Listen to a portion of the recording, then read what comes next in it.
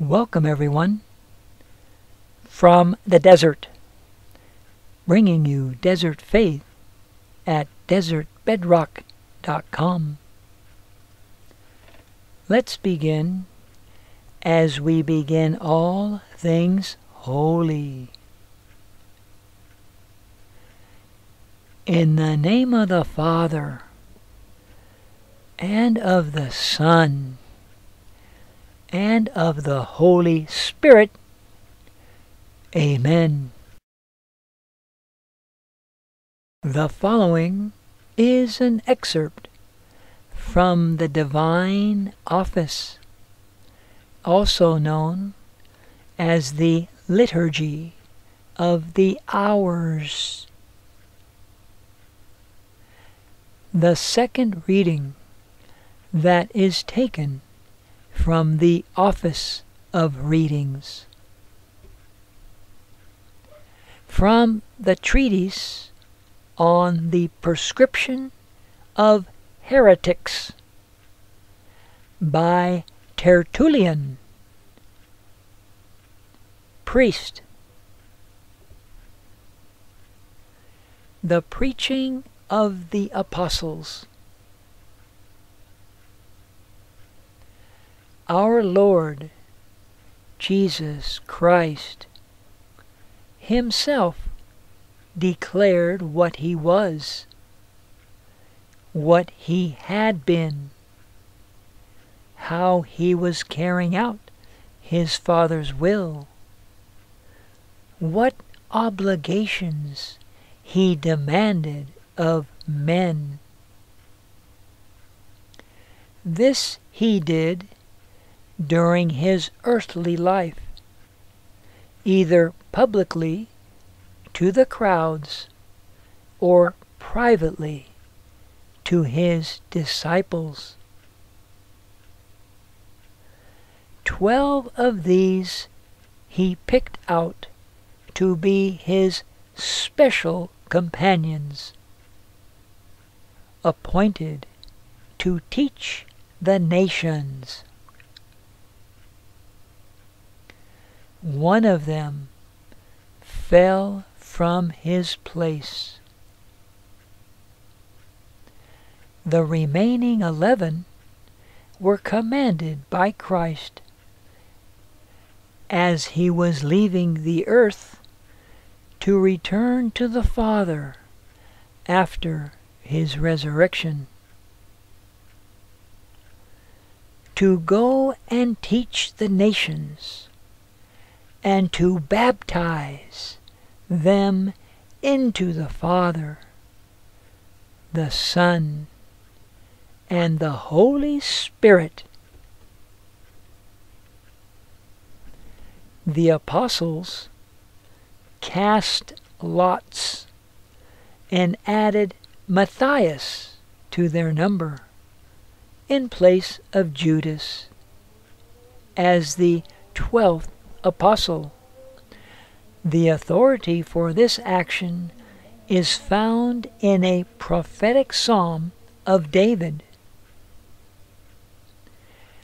After receiving the power of the Holy Spirit, which had been promised to them, so that they could work miracles and proclaim the truth, they first bore witness to their faith in Jesus Christ and established churches throughout Judea. They then went out into the whole world and proclaimed to the nations the same doctrinal faith.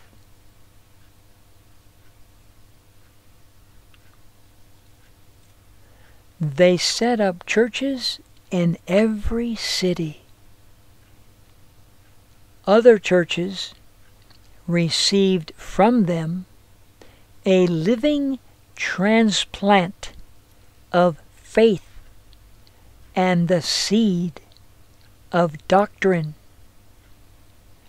And through this daily process of transplanting, they became churches.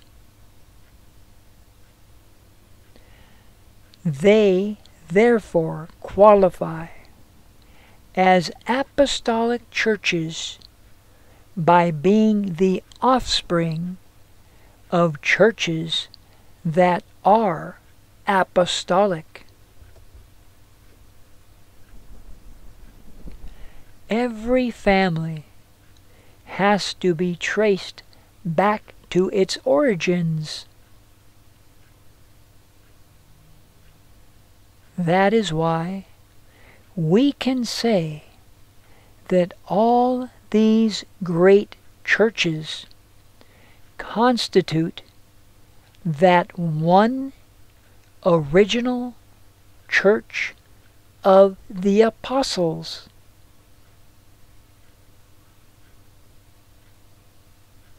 For it is from them that they all come. They are all primitive, all apostolic, because they are all one. They bear witness to this unity by the peace in which they all live.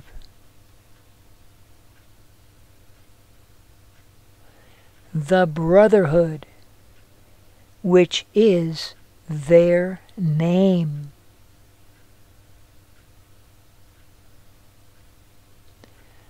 The fellowship to which they are pledged.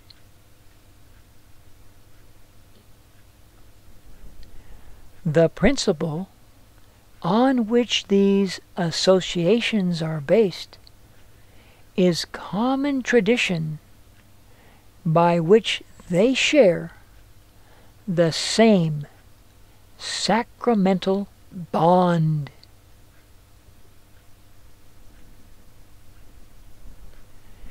The Lord had said clearly in former times,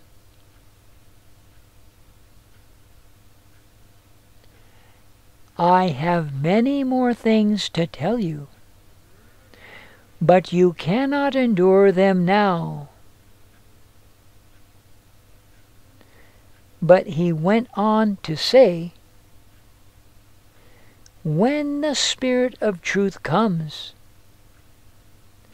he will lead you into the whole truth. Thus, Christ shows us that the apostles had full knowledge of the truth.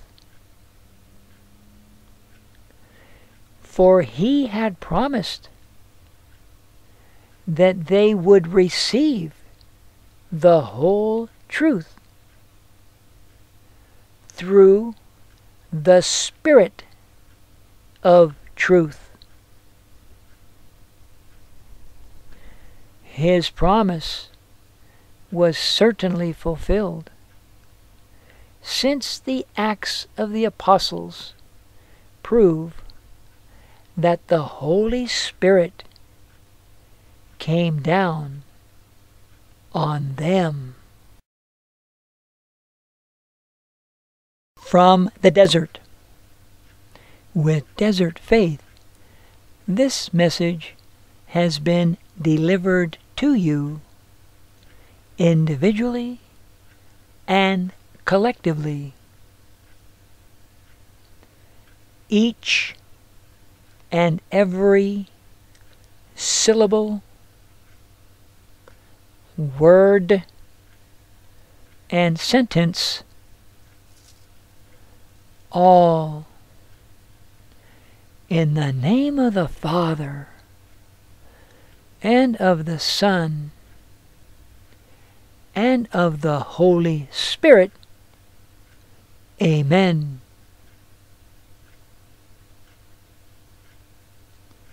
In nomine Patris et Filii et Spiritus Sancti. Amen.